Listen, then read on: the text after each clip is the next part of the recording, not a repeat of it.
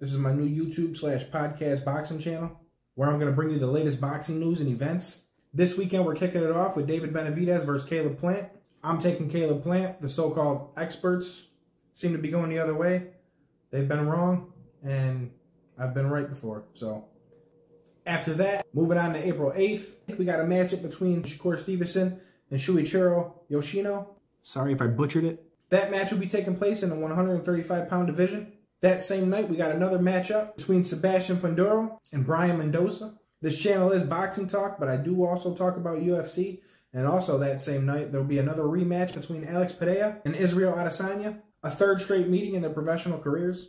Moving on to April 22nd, a matchup that everybody's anticipating is going to be a short-lived one and definitely exciting. We got Gervonta Tank Davis taking on Ryan Garcia in a catchweight. If all goes well, we're looking forward to April 29th, where we got Tyson Fury taking on Alexander Usyk in the heavyweight division.